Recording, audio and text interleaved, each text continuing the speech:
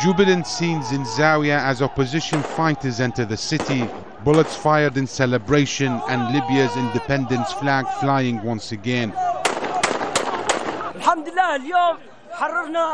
Today we liberated the city of Gharian in the mountains. We liberated Sabha. We liberated Zawiyah. Tomorrow we will go to Tripoli. Freedom, freedom. But the Libyan government denies that it lost the city and insists Zawiyah is still under their control. Az-Zawiyah is absolutely under our control. What happened is exactly this. A very small group of rebels tried to move south of Az-Zawiyah. They were less than 100. They were stopped easily by our armed forces. There was a small group that resided inside Az-Zawiyah. They did not enter Az-Zawiyah. They are already inside Az-Zawiyah. And they were waiting for the other group to come in to join them.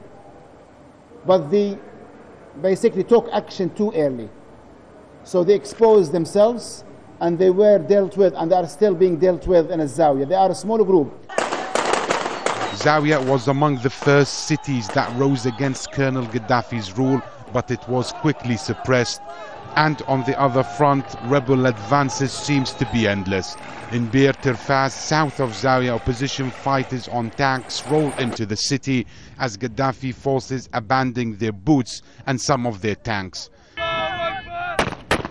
And in Brega in the east, opposition fighters say they are trying to push deeper into this oil city, but are still facing resistance from Gaddafi forces.